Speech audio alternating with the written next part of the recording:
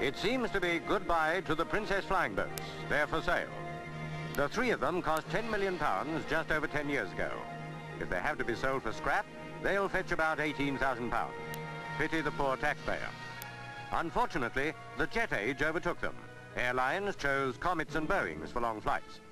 For the Princess flying boats, there were no buyers, although they could have carried more than 100 passengers 5,000 miles non-stop. It was suggested that the 10-engined, 35,000 horsepower aircraft be used as military transports, but even that idea was abandoned.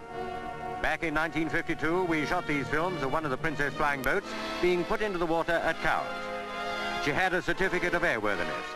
She never had any passengers. In the aircraft industry, the country has learned to cut its losses. And what losses? Is it a pipe dream that even at the 11th hour, some use will be found for the Princess flying boats?